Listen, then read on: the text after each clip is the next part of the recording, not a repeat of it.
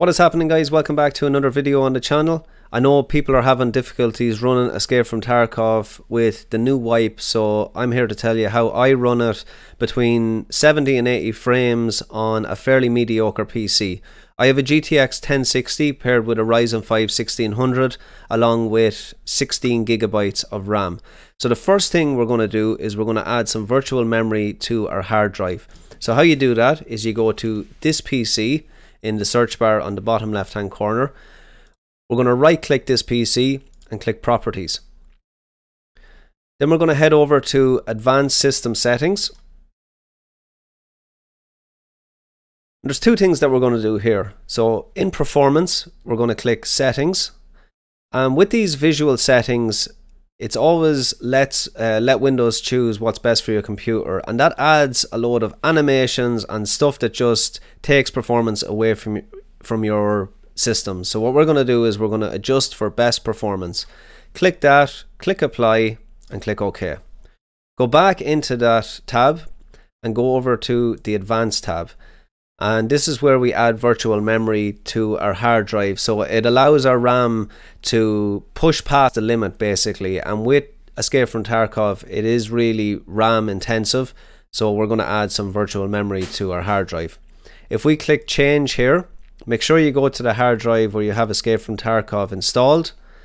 And what we're going to do is we're going to click Custom Size. I have it done here already. And because I have 16 gigabyte of RAM, I'm going to be adding 16,000 on initial size and maximum size. Clicking Set, and then you should see Apply down here in the bottom and click OK. Now that that's done, the next thing we're going to do is go to NVIDIA Control Panel. Make a couple of changes in here. The first thing we're going to do with the top tab here, adjust image settings with preview, is we're going to use my preference emphasizing, and we're going to click that to performance, hit apply. Then before we go to manage 3D settings, we're going to go to configure surround and make sure your processor is set to your graphics card in this area here. Then we're going to go to change resolution. Make sure your resolution is set to your monitor's resolution along with your monitor's refresh rate.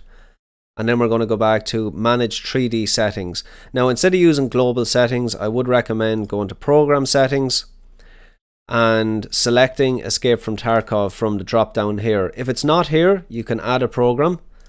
I'll show you how to do that. So if you click add, then you go to browse. We're going to go to this PC, select the hard drive that Escape from Tarkov is installed on, Escape from Tarkov, and you're going to select this application exe file here. That will add it to your program settings in the NVIDIA control panel, and then we can make a couple of changes just that will affect this program.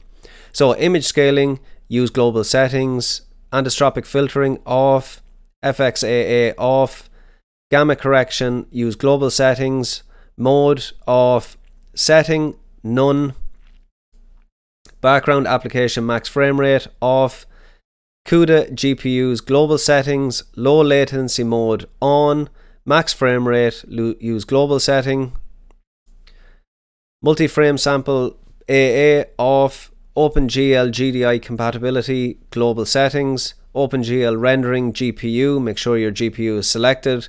This is a really important one. Power management mode, prefer maximum performance. Texture filtering, so just a couple of texture filterings here. So the first one is on, negative LOD bias, allow, quality, high performance, and trilinear optimization on. Threaded optimization, global, tripper buffering, global, VSync off. Make sure this is selected off as well, another really important one. And when you have that done, you should see apply down the bottom. Make sure that's applied, and then you're good to go. Then what we're going to do is we're going to download a program called MSI Afterburner, which is a program that allows you to overclock your GPU. I wouldn't recommend doing this if you have a fairly modern GPU, but I've got a pretty old one, as you can see here, the GTX 1060. And it does struggle with Escape from Tarkov if it's not overclocked. So the settings for this are core clock core clock is set to plus 181, and I've done some tests on this as well, so if you do have a 1060 these should be pretty good. Memory clock I've set to 237. Power limit, turn it the whole way up, and that will actually bring the temp level limit up as well. Fan speed, that will go up and down as the card gets hotter or colder. Click save and you are good to go. Let's open up the game and I'll show you my in-game settings.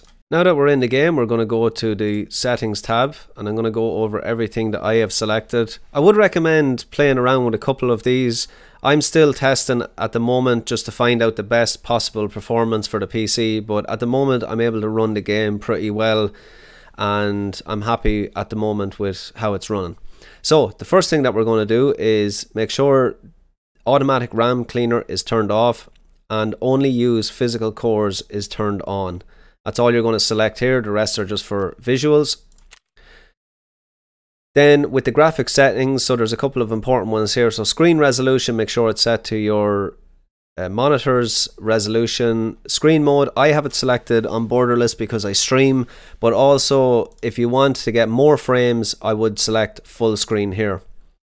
Aspect ratio 16:9, and your monitor again is selected to the main monitor. Texture quality, there is some debate about this. You can play around with this. I have seen online that if you put higher texture qualities that it's actually easier on your GPU, but with the 1060 it seems to struggle a little bit on medium or high, but by all means play around with the texture quality. Shadow quality, make sure that's selected to low because this is a big performance hit if you select it on medium or high. LOD quality, select it, LOD quality, put it to 2. Overall visibility 400. Anti-aliasing, TAA, resampling, turn it off. The rest of them are off down to anisotropic filtering, which I have on per texture. NVIDIA Reflex low latency on and boost. You can try on and see do you get a performance increase, but at the moment on and boost is working perfectly for me. When I first started testing, I had it to 0, the sharpness, but I just wanted to clean the game up ever so slightly, so I have that on 1. And the big one here for me, guys, this wipe, for some reason, the MIP streaming seems to be running the game really well. Now, you will find that the textures, sometimes they take a second or two to load in, but I do find the increase in FPS far better than having fancy looking textures. So I have MIP streaming turned off, I have buffer size turned way up, and the disk usage turned way up as well. You can go ahead and save that. And then if we go over to post effects, again, this is something that I'm playing around with and is personal preference. I think if you have it turned off, it will give you an increase in FPS. You can try that yourself, but these are just post effects that I have on. It's just something that I'm playing around with at the moment and trying to get the best post effects that suit me. Sound, binaural audio is the one that I had to turn off. I think they may have fixed it, but there was a bug where I was getting massive frame rate drops due to the audio. So I am going to be testing turning this back on. But if you are struggling with performance, make sure you turn this off and restart the game and check it again. And that is it, guys. Please let me know in the comment section if I've helped you out, if you're able to run the game a lot smoother. And if you like the video, please give it a thumbs up, and if you like, subscribe to the channel as well. Catch you all later, guys. Thank you.